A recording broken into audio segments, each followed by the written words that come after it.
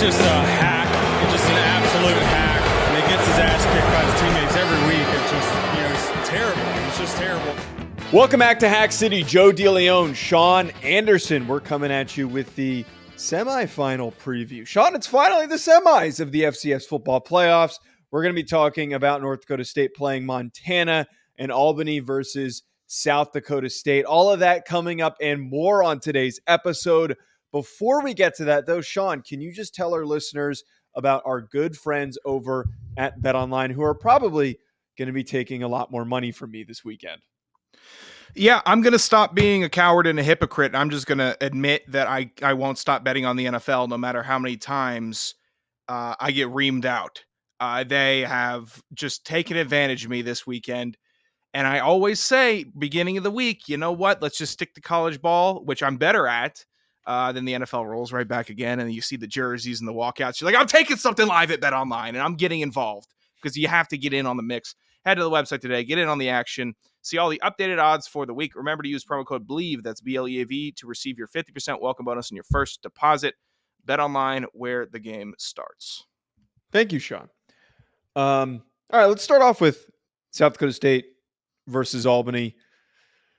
We've got a lot of typical teams here playing in the semis. Albany is a little bit of a newcomer.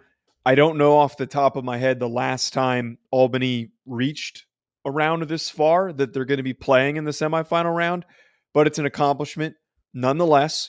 Far and away the best CAA team. It's tough for them with this season that they've produced, that they're running into the buzzsaw that is South Dakota State. Now, if I were to pinpoint, Sean, how I think Albany needs to play in order to pull out this win, they have to do whatever they can to fluster Mark Gronowski. They have to do whatever they can to get after him with that very talented defensive line that they have of Junk Cage, Charles Jean, and Simon. They are all very productive tackle for loss and sack getters, three of the most statistically dominant players defensively in the country. They have to use those guys to their advantage. They did not get home enough against Idaho. That can't happen in this game against South Dakota State if they want to win. Yeah, Albany's defense is legit. They are a fun team, and it looks like this is the deepest they've gone in the FCS playoffs. 2011, they went to the first round, lost to Stony Brook. 2019, went to the first and second round. They beat Central Connecticut, and then they lost to Montana State. 21-47, they got a beat down. This is the farthest they've been as a FCS program, and this is a team that's reflective of them being the farthest they've been in their history. They have a good quarterback, they have a great defense, and they have playmakers that can take the top off. And if you're looking at Albany, you're looking at their success, you got to get the other team on their heels early, both defensively and offensively. You have to be aggressive because South Dakota State is naturally aggressive. They have that natural buildup of talent and strength that turns into an aggressive play style just because you have the physical dominance. Albany has to force that a little bit more. They have to force the ball downfield. Even if you don't love it, you have to show that you're willing to put your foot on the gas pedal and try your hardest to get to South Dakota State early. Because South Dakota State's a great second half team. They are great. They make fantastic adjustments, and they will close you out. So Albany needs to get involved early in preparation for what South Dakota State's going to fix at half. You brought up the second point that I had that I thought was really important. Right now you have this hot connection of Brevin Easton and Reese Poffenbarger. They're connecting on an unreal level, and I kind of joked about how they just kept going back to him and taking these deep shots, and it felt like they were playing NCAA 14 where they're just like, okay, he keeps getting open, and they keep trying to cover him way too close and pressing him at the line of scrimmage, and he's just getting open over the top. Keep taking those shots. But here's like the even just more simplified take on how they need to play in this game, Sean. Too often do I see, and let's be real here, we know that Albany is the underdog in this situation. Too often we see underdogs step into these games and they play not to lose. They come into these games and they approach it as, we're going to play super conservatively. We're going to try not to turn the football over. We're not going to send too heavy a pressure on defense. We're just going to bend, don't break, keep everything in front of us. We want to play clean football to win the game. You are not in that type of position. And I hate it when teams do this. When they've gotten as far as they did by being aggressive, by being willing to take those shots, by being willing to send pressure, and then the minute you face somebody that is more talented than you, you suddenly scrap all that. You are in a do or die situation where you're facing one of the most talented teams that we've seen in FCS football ever. This is one of the best teams that has a ton of experienced players. Be aggressive. Play with nothing to lose. Play with your hair on fire. Do whatever you can to rattle this South Dakota State team. And like you said, try to get up on them early. Take those deep shots is how you're going to accomplish that. Yeah, Albany needs to brink that limiter and then be able to go the extra mile. When you look at that like that, you making fun of something I said? They need to push past that mental limiter and say, "Hey, we're in the semis. It's us. We have a 25% chance of getting this thing done, bringing it home," and they can. They have the talent to do it, but you can't. I loved what you were talking about. You can't play to not lose. It's a great accomplishment getting to the semis. Maybe they'll put up a banner, but you don't put up a banner for just playing not to lose. You put up a banner for winning. Come on. I mean, the Celtics recently have been banner putter-uppers a lot. There are teams, I would hope Albany doesn't. I mean, Albany. I would hope so also. I would hope so also. Don't just be satisfied with getting there. You need to go for the kill. They need to. All right? Good enough is not enough. Both of us have been tormented as of late watching football programs that we might root for settle. Be complacent. Say this is good. It's never good enough. Winning is all that matters. They know that. Their coach is telling them that. Everyone's telling them. But it's true. Especially when you're not the favorite. It's all that matters. What do you have to lose? What do you have to lose? You're not going to embarrass yourselves. You're a good football team. And even if you do, even if you go out there and you look goofy on who cares? You give it, literally take every chance possible. Don't do something stupid like going like a 4th on 13 in the first quarter. Yeah, play a good football game. Take your chances. Right. What needs to be not clarified, but like what we're talking about here is what you're saying. Don't go for it on 4th and 13 in your own. Somebody's going to read into what I was saying and say never punt, and then do the onside kick. I don't. Someone's going to read into to think that's what I'm saying. I don't think our listeners are dumb enough to say that. But what that means though is that when don't be mean to our listener. I mean, our listeners say that we're dumb. I didn't say anything about them. I didn't say anything. You made a look. You made a look. You made a very telling, revealing look. You can pull the tape. I don't think I made a look. I just watched you make a face. But one of the things that always peeves the shit out of me in these types of games, and I'm talking about here, I hate it when teams show up, play not to lose. Really peeves you. Shut the hell up. When these teams will be in these 4th and short, like 4th and 3, 4th and 4 type spots on like your opponent's 40-yard line, and they'll punt. That to me pisses me the F off. Just don't do that shit. Don't. Just go for it. Go for it. Go for it. You're not going to you're playing one of the best defenses in FCS football. You got to take advantage of any opportunities that you have to put points on the board. It boggles my mind when teams choose not to go for it on 4th and 5 or less when they're past the 50-yard line or near the 50-yard line. It bothers me when competent teams do that. It does not bother me with the incompetents that play the sport of football. Iowa shouldn't do that, but yes, Albany should because they're offensively proficient.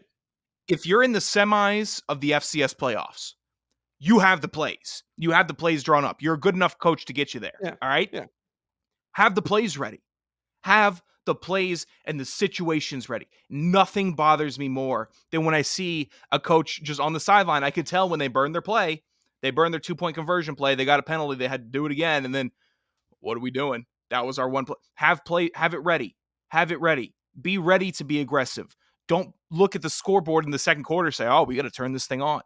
You can't survive like that. You can't beat South Dakota State like that. South Dakota State, on the flip side, just play your brand of football. That's all you need to do. Oh, my God. You control the tempo. You've controlled the pace all year. If you've had issues or hiccups. That's normal. But every time they close a game out, it's on their terms. It's on their terms. They dictate the pace. They dictate how they want the other team to play and how they want them to play. They'll run it down your throat. They'll pass it if they need to. The defense, they want you passing like a madman in the fourth quarter. They want you doing that.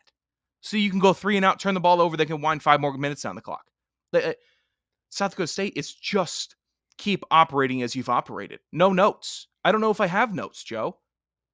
I think that what you are saying is a note. I don't know, by the way, if this Idaho shirt I'm wearing is just so white that it's like completely blowing out my camera. My camera what? Do you think what's under the shirt is shut the hell up? Shut up. God, you suck. The shirt itself? Look, you're the only person to move out to LA and not get a tan. That's false.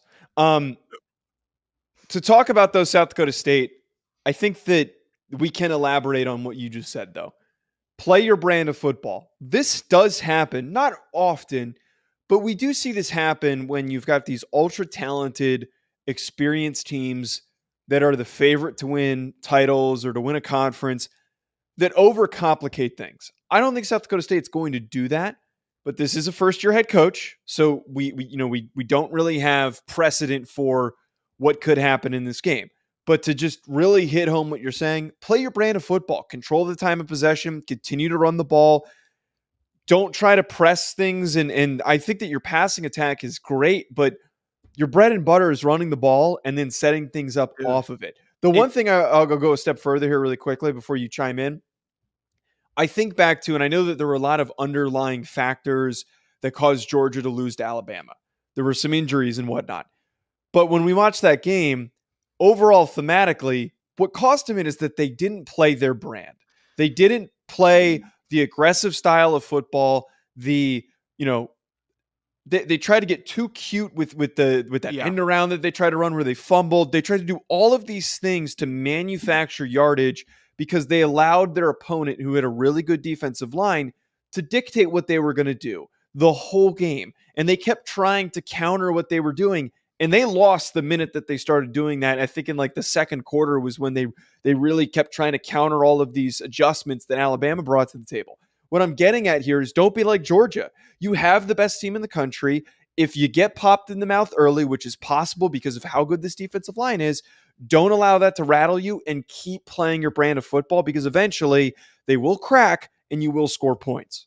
I like that you went to Georgia. I had another team in mind, and then another one popped up. The quick one, Idaho got too cute in the playoffs, and look what happened to them. At times, they just got too cute, and they got bounced. Very talented team, had some very good wins. They messed up with their own recipe, and then they're out. Georgia is a great comparison. I was drawing pro Philly in the last couple weeks. We've seen them have some brutal losses. What have they been doing? They brought in DeAndre Swift. They have all these running backs. They have a great running quarterback. They're not running the ball. They're trying to air it out, and they keep on getting beat badly. They're deviating from the scheme. Stay in the scheme. You keep winning football games. And so far, so good for South Dakota State. Not saying that they've done anything like that, but stay with the scheme. If you're sitting tonight, you're the coach, you're sitting like, oh, maybe we'll do this. Don't. Operate as normal, right? What is the daydream? Yes. You're living the daydream. Keep performing as you have been. I know it's very hard for humans because you're always looking for next, and football coaches are wired like crazy people where even if you've been perfect, they're still looking for something else. And that's what makes football so great and coaches so crazy and interesting. But oh my God, just keep calm. If South Dakota State stays calm and composed, they roll. They roll. And that's the truth of this matchup. If Albany can get them on their heels, then we have a real football game. And if you can't tell, we both think South Dakota State wins this game. They have been fantastic. They win this football game, plain and simple. Any final thoughts there? I don't think so. I think Albany can give them some similar bump from Villanova. I think all they should be doing is watching this Villanova tape. Watch the game. All you need to do, because you're not playing the same as the other conferences. CAA ball is different. Scout the hell out of that game. Just get yourself locked in. North Dakota State versus Montana. I think at the start of the season, actually, let me go as far as this. After week 4, if we told you that Montana was playing North Dakota State, everybody would have been sitting here saying, "Oh, Montana's not seeded, and North Dakota State's the 2 seed, right?" And here we are. It's the complete opposite. And Montana's one team's been head coach, rolling, and everyone's been doing good. Shut up. Let me talk. Just let me speak. God. Say Fuck. Montana right. Fuck. Just let me talk. What? I don't have this many verbal issues on other shows because the minute I have one, I start stumbling because you criticize me the minute I make one mistake. Look, I've been going through the tape. I told you I've been going through some tape lately of us. You get on my ass pretty good, so I'm not taking. Not as much as you. Not as much as you. Montana, in this circumstance, though, to be talking about the fact that North Dakota State is the team that is losing their head coach, and Montana is the one that is surging and that's running the ball well, and their quarterback is playing fantastic, and their defensive line is smothering and dominant. You would have called us crazy if we told you that after week 3 or week 4. You would have looked at us like we had 3 heads. Week 7, later on, even all year. I would have outside of the Montana fans would have swore that they knew that this was going to happen. All right, no digs. We're not taking any digs. The Montana angle first, Sean. I think that they're just playing such a strong brand of football. They have one of the most dynamic running quarterbacks in the country, one of the best athletes that we see at the position this year, playing quarterback, to the point where if Gilman and Osmo get taken out of the game, Clifton McDowell is able to put the team on his back, and he's able to extend plays with his legs when those passing lanes aren't opening up. He has been phenomenal. I think that the success here for them is, one, you need to find early success running the ball outside of McDowell, because we saw last week that McDowell was able to do a lot and help you win that game. But if you get your run game playing at the level that you're used to, it's not going to be as close. You're not going to be in overtime fighting for the final plays to stay in the playoffs. You win the game a little more handedly. You run out the clock. You close out the game. The other side of this, and this is something that we have said, I feel extremely redundant saying this, and North Dakota State fans might not like this because the way that he played last week, he played phenomenal. And I'm going to talk about how he played last week and how it reflects to this game in a second. But Cam Miller at times has been effectively flustered by aggressive defenses and good defenses. Yeah. And also tends to struggle in 3rd and long situations. So I look at the opportunity here. Stand up and stop them on early downs. Try to send pressures as much as you can when they throw the football, and force Cam Miller to make mistakes and to take sacks. I'm not saying that's a simple, easy endeavor, but if you can hit home and be productive going after him, it will lead to turnovers, it will lead to incompletions, and it will lead to you getting the football back to put more points on the board. I'm incredibly intrigued for this matchup. And this is going to, not from a narcissistic point of view, and it's going to sound like it at times, but we counted both these teams out at times. I did. I thought that at times neither of these teams is going to make the playoffs. And if so, they would get an early boot. So drawing it back to at least myself and part of the show expectations, thought they were cooked geese. Since then, and I'm not saying we had any effect, but since then, and since they were in their biggest slumps of the year, both teams started playing Wii football. It's been incredible, the different team that I've seen from Montana. When they decided to get it in gear mid-season, and people are still bringing up my 17 ranking, which I still stand by at that time. But since then, since the week after that, Wii football, like I don't know if I've seen before. They have completed themselves, and you can see the chemistry on the field. You can see everybody knows their assignments. Same thing from North Dakota State. You can tell that the effort has increased on the outside from the wide receivers blocking, inside to the center blocking. Both teams are locked the hell in. This is going to be such an incredible matchup, and the goofballs at North Dakota State added fuel to the fire, and it's just you can't imagine going into a game with such stakes and in a season with such tribulations the entire year. And then go ahead, coach is leaving, we'll rally, we'll be pissed, we'll go with whatever mindset. But I truly believe when they get on that field, they're going to give Montana their best. They're going to play. I think they're going to play their best game of the year, and I think Montana is going to do the same. I want to talk about that in a second, but just to throw in like a really deep poll for anyone we actually have like a good amount of former FCS players that tune into the show now. Like we have some former North Dakota State players, Montana players. I've gotten plenty of messages from some former players that understand what I'm talking about here. If you're Montana, talk shit on the field. Talk shit about their coach leaving quickly. And those who have played know what I'm talking about. Along the line of scrimmage, in the trenches, every down I would be talking about their head coach leaving. Every single play I would be talking about that shit. When you're running downfield on punt, when you're running downfield on kickoff, like, bro, your coach doesn't even want you. He don't want you. He's going to go coach linebackers. You're not good enough. You're not good enough. Sorry ass. Look, and I know that, and we're going to talk about this in a second. It does feel like North Dakota State is definitely rallying around this more than I anticipated. And I want to talk about that in a quick second.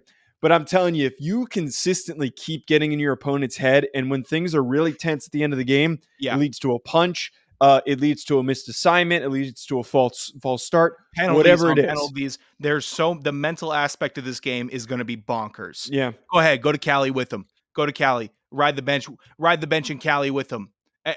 Anything and everything is fair play. And this is going to get scrappy. But the only unfortunate part is that North Dakota State has been known to be one of these perennial teams who's, as strong as they are on the field, it never seems like they get flustered in the mental capacity. Like their mental toughness has equaled their on-field performance since we've started covering them. And it never seems like there's turmoil in Fargo. Never seen that. But now we got an up close chance in a high stakes situation to see how they handle the pressure, to see how they handle the talk. Because now somebody really can talk to them. They really can. This is the year. Going to be interesting. Going to be super interesting. Now, it does feel like that the team is rallying around him. And a lot of people have kind of commented on multiple times head coaches have left during national championship runs, and they've still managed to get the job done. Maybe this does end up being more of a rallying point than we think, because there is a rich history of it happening, because of the rich history of success and coaches being given opportunities to take over eventually other programs. Tamarick Williams was one of the people I saw post a message on Twitter. There's been a lot of players that have posted messages on Twitter, which is just a very positive sign. And they've done a really good job of keeping everything in-house and it not being, a really public thing. And like seeing guys like maybe even put their name in the portal. Like we've got Texas guys putting their name in the portal right now, and they're about to play a playoff game for the college football playoff. And that doesn't, that hasn't happened at all for North Dakota State. But when I'm talking about preparation for this game and what North Dakota State needs to do to win it, one, I think you need to play a very similar game plan as you did against South Dakota. Stress their defensive backs. Take those deep shots. That is a version of Cam Miller that I have not really seen against difficult opponents. They've got a really good front seven, but I haven't necessarily seen a team successfully air out Montana. And you could have that opportunity because you've got some underrated receivers. Try to take those shots, try to stress them deep, and then maybe that eventually does open up the run game a little bit, because it's going to be hard to pick up a couple yards on any given play. I also think with Kava, Hendricks, that defensive line, just continue to do your thing. You have to be stout along the line of scrimmage. Don't allow their backs to get going just like Furman did. They played the line of scrimmage so tight. But most importantly, you got to do whatever you can to play good contain on Clifton McDowell. And I'll go as far as to say this. I'm a big Cole Wisniewski fan. Very good athlete. Big safety, like a 6'4" safety.